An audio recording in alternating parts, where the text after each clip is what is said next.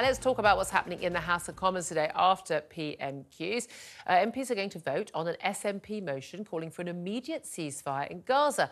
Both the government and Labour are also tabling their own amendments, with Keir Starmer calling for an immediate humanitarian ceasefire in a bid to stave off a Labour backbench rebellion. Meanwhile, the Conservatives have tabled their own amendment calling for an immediate humanitarian pause and backing Israel's right to self-defence. So what's the difference between all of this? And isn't it all a little bit playing politics with Palestinian civilians' lives?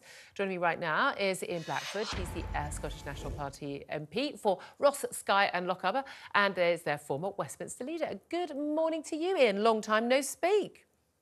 Yeah, good morning, Julia. Pleasure to be on with you. Well, thank you very much indeed for joining us. So, OK, what is the point of the SNP motion? You've got a rare opposition day debate opportunity. What is the point of calling for this ceasefire? Because I'm not aware, with all due respect to the SNP leadership, that Hamas terrorists holding 134 Israeli hostages right now, and that the Israeli Defence Forces and the Israeli government are sitting there waiting to find out what the SNP think about their war. So what's the point of it all? Well, of course, we're all members of Parliament, and what I want to see this afternoon, Julia, is Parliament coming together. One of the things I suppose I've been most proud of over the last couple of years has been the unity of purpose that we've had right across the chamber in dealing with Putin, dealing with Ukraine, speaking with one clear voice, defending our friends in Ukraine, making sure that we're supporting them as much as we can. Of course, we all recoil at the horrors of the attack of the 7th of October. Hamas are a terrorist organisation and they should be dealt with. I think our issue is that you don't deal with the Hamas problem by seeing the, sad to say, 29,000 civilians now losing their lives in Gaza. Innocent civilians should not be paying a price for this. And I think it's important, both in this Parliament, but right across the world, that we show leadership. And remember what Parliament has voted for in the past is the support of a two-state solution. We need now to show that we recognise that we will never deal with this sufficiently until we can get to a long-term peaceful resolution. That means a two-state solution. But in order to get there, we've got to stop the attacks that we're now seeing on Rafah. The civilians are paying a heavy price for this. The fact that so many people in Gaza are starving. The fact that not just the 29,000 that have lost their lives, but the near 70,000 that have been injured. So I think there's a humanitarian reason for us to come together. I don't want to see anybody playing politics with this in any party.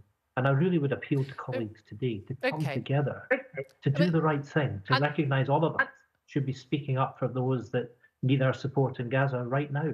Well, other people who need our support in Gaza right now. There seems to be a bit of feedback on your screen there. I don't know if you could turn the volume down at your end. I'm not quite sure what's going on there.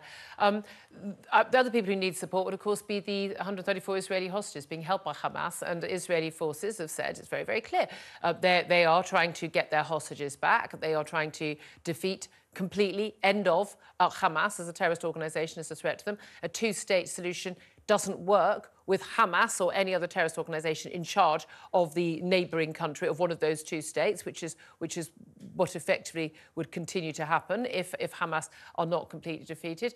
It is Hamas who have chosen to put their military bases and missiles and their tunnels over and underneath civilian structures, schools, hospitals, apartment buildings. It was Hamas that chose to attack Israel. Peace could be happening right now if Hamas laid down their arms, if Hamas handed back the hostages and stopped using their own people, Palestinian civilians, as a human shield. Shouldn't the demand simply be on Hamas to end the war that they started on October the 7th? Julia, we all recognise that Hamas are a terrorist organisation. We want them removed. We want them dealt with. We want those in the Hamas organisation to face justice, as they should at the international court. We've got an impasse at the moment, and we know that there's a very real threat to Rafah.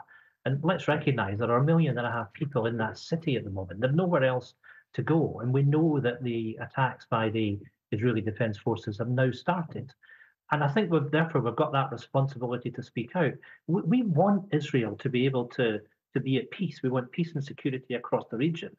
And I think everything that's happened over the course of the last few months is going to be a wake-up call to all of us, right across the international community, that we have to step in. We have to offer that hand of friendship to Israel. Of course, Israel must have security on its borders. Well, it's look, But with we all due need to make respect, sure Ian, that all due respect, I mean, everyone could agree with everything you say, but these are platitudes. It's like people saying Israel has the right of self-defense, but they mustn't kill civilians in Gaza. The reality is the civilians in Gaza have been placed in harm's way by Hamas. Hamas want people in Palestine. They love seeing children die. That's great PR for them. I don't think... well, we don't, no, do we And don't. that's, No, all but right-thinking people want there to be peace and not for a single civilian to die. However, you know as well as I do that in every single war in the history of humankind, children, innocent people have died. It is a horrible, horrible fact. They died when British army is involved, when the US army is involved, when every army is involved. So we're now saying 29,000 is too many. I agree with you. What number would be acceptable? well, you don't want to see civilians ever being put into danger. But so was if I every use the no? example, So okay. So from the moment that Julie, Israel went into Gaza, but- are you saying that was too much? Because when you're saying they have a right to self-defense, then you're which Of is course it? they do. Look, you're not going to get any disagreement from me that we need to deal with Hamas. They're a terrorist organisation. Well, and how need do to we be deal with careful them not other to be than with removed. weapons? Then you Well, can't you know, bring at the end of terrorists the to the day, table. We don't negotiate with look, terrorists. no, they have to be isolated. But there is moderate Isolated. Arab They need to be opinion. killed. But look, but there is moderate Arab opinion that we need to work with to make sure that they can be isolated, that can be removed. But let me give the example of 2014, which was the last time there was an uprising over Gaza. David Cameron was the then Prime Minister. And he said this in 2014, an immediate and unconditional humanitarian ceasefire, recognizing that the situation in Gaza is intolerable. That was the case in 2014. That's what David Cameron said then.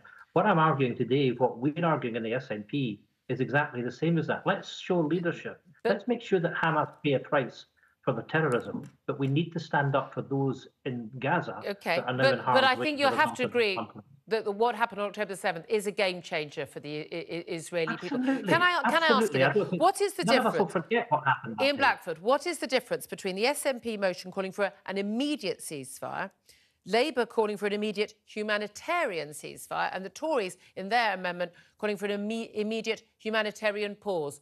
Do you know what the difference is between those three things? I mean, you're talking about words and you're talking about semantics, but I think it is really important that we can come together. I suspect the Labour amendment won't be taken. I hope the House can come together. We'll have votes this afternoon. We'll see what will happen.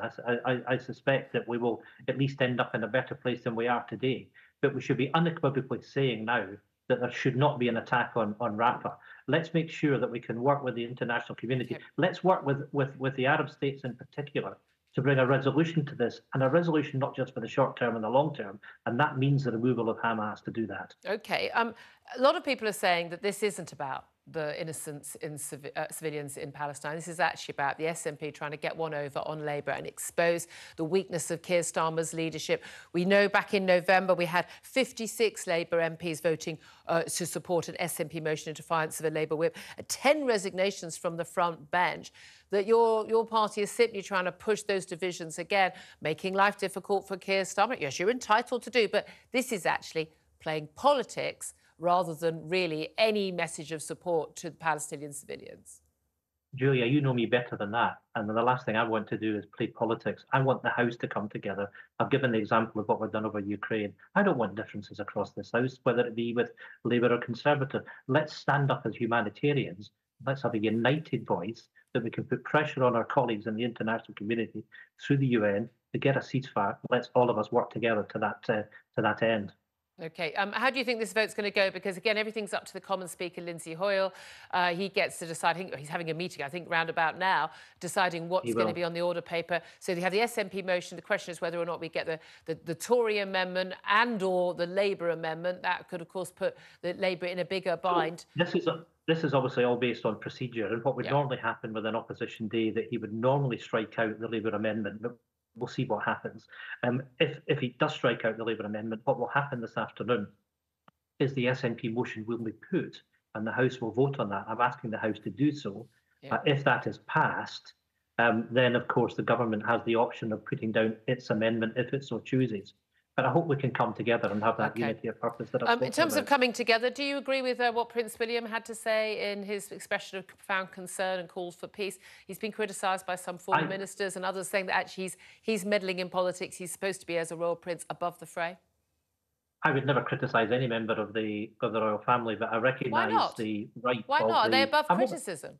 I've never done it, and I wouldn't do it now. But I think he's got a right to speak. You'd out ever criticise on Prince basis. Andrew? I haven't got into the. But let's deal with the issue that you raised, the question that you raised. I think he has a right to speak out on a humanitarian basis, which is what he's done. Okay, Ian Blackford, really appreciate you joining it. Great to have you on the show. He's, of course, the SNP MP, former Westminster leader in the Commons.